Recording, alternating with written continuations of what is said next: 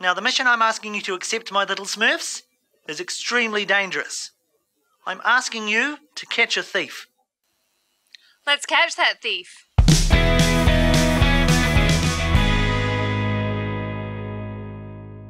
You be careful out there, though, because it's extremely dangerous.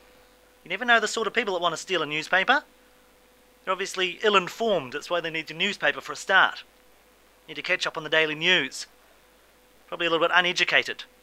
They might have 6 fingers. They've got to be very good at picking things up on the run, probably. So they're dangerous and they're weird. They're weirdos. That's what kind of people you could be dealing with. Weirdos. Dangerous, uneducated weirdos. Who knows what they're doing with that newspaper? Certainly not reading it. I wouldn't read the newspaper if I stole it. If I had 6 fingers, and I don't, which I don't, but if I had 6 fingers, if I was stealing a newspaper, I wouldn't be reading it.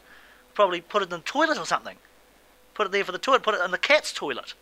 I've been looking for quite a while for this thief. He's not easy to find. Now I say he, but it might not be a he. It could be a she. That's right. Yes, look at each other. It could be a she. It could be one of you. Could be you, Summer. Is it you? Do you look like this? I'm not saying that all thieves look like this, but this one does.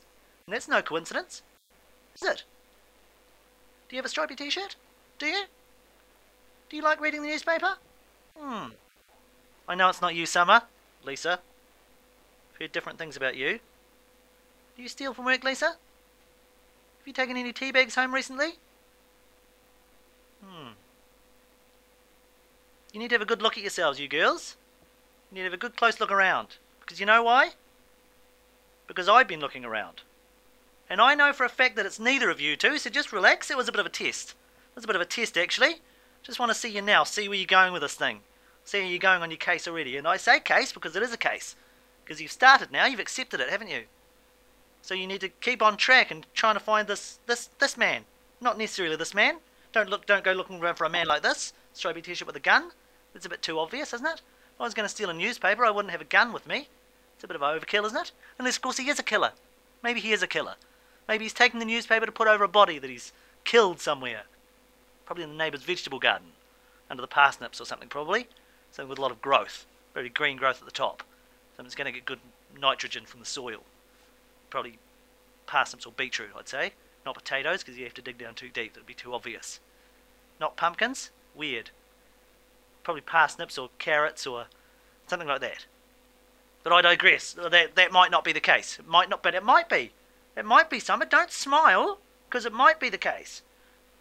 If I was a dead body under some parsnips, you'd want to find me, wouldn't you? Exactly. You want to find me in the newspaper. And don't go looking for someone with a stick, because that's just representation of the character. That's why I need to hold him. Otherwise it'd be like this. My whole presentation wouldn't have so much impact, would it? No.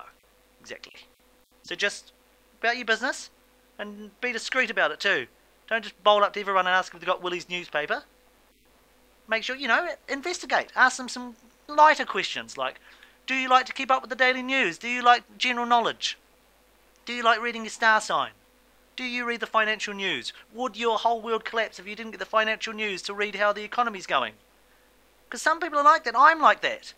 That's why I need my newspaper. I miss my newspaper. I haven't had my newspaper for quite some time now. So ask questions like that. Ask them if they know how I feel. Ask them if they know how I bloody feel that I haven't got my newspaper. Ask them if they'll mop up my tears. Ask them. Ask them if they'll mop up my tears. Make me a cup of tea and console me.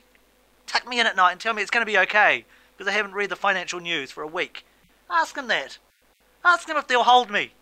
Rock me gently as I fall asleep. Do you think they will? Will they?